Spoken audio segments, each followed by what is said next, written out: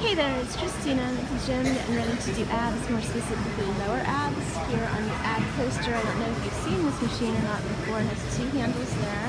Your forearms go on the pad, and it's shaped in an arc here. And you kneel on it, you put your knees on this pad, and optionally it's plate loading. There's too many plates on here.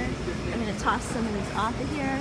What I would do is probably use a 5 or 10 pound plate, or if you're just starting out, use your body weight. It's equally effective, and it works your lower abs. You hold on to these handles up here really tight, and you just bring your knees up in this arc motion,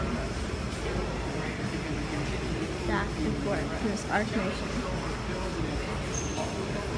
So I just wanted to show you. It's called the ab coaster, and we have it in a lot of gyms. So look for it. It's very effective. And